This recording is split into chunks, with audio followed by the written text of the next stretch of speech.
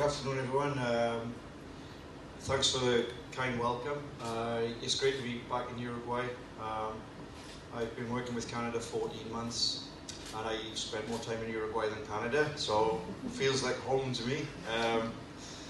The team, we've got a mixed group here, looking forward to the game on Saturday, and of course the start of the ARC.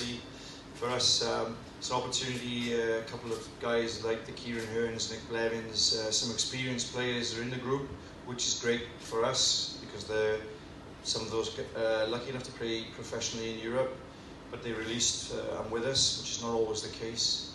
And we also have a chance to look at a couple of guys that missed out on selection for the November qualification, but have really played well in the last 12 months. So we know it will be a tough game. We have a lot of respect for the Uruguay team and the coaches who do a great job. We enjoyed the October game out here. I thought it was very close. And I don't think there's a great deal between the two teams.